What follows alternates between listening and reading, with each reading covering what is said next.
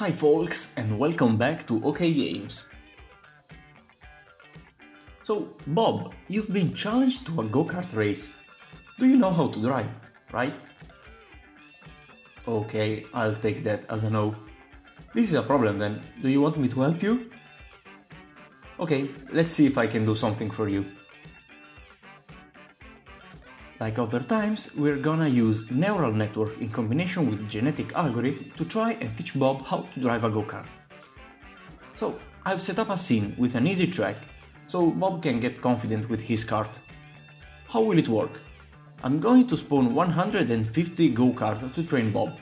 If a go-kart goes out of the track, it will be destroyed and it won't move anymore. There are some checkpoints along the track, and every time a go-kart goes through it gains a point. After all karts have been destroyed, a new generation of kart will be created, but not from scratch. They will inherit the learning of their predecessor. In particular, I'm going to keep the behavior of the ones that have the highest score and randomly mutate the others. Doing this, I can make sure that the best karts will survive through the next generation. Here in the top left, you can see the current generation, and in the right corner, the current highest score. Okay, let's start Bob's training.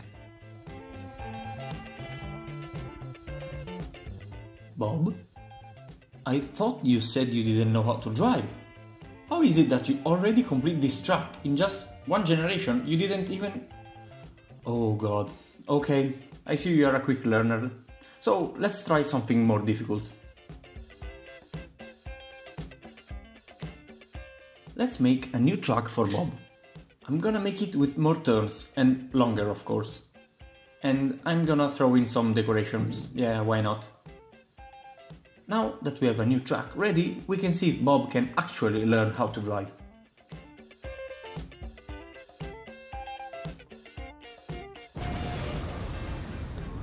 Yes, this is the Bob I know.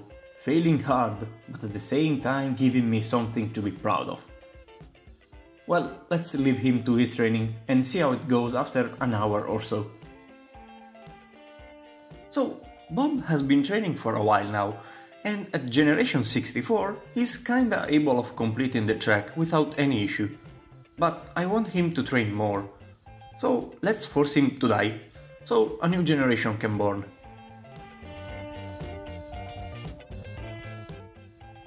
We're now at generation 84.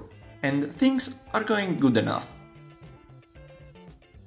A lot of karts can complete the track at least 1 or 2 times, but sometimes in some dangerous turns we lose someone. I like to think that they are sacrificing themselves for a greater good. After a few laps, there are only these 2 guys remaining.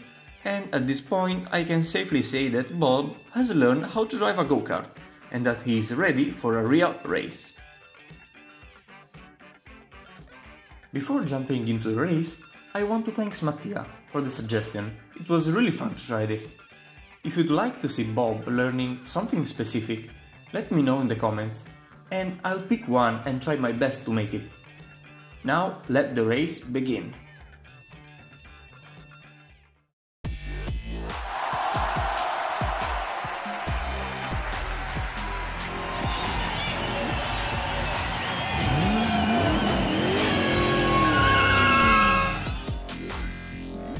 And off they go! As you see, Bob started ahead. He earned it after all. His opponents are yellow, green and blue. Yes, they don't have a name. You only have to cheer for Bob. Giving them a name might confuse you.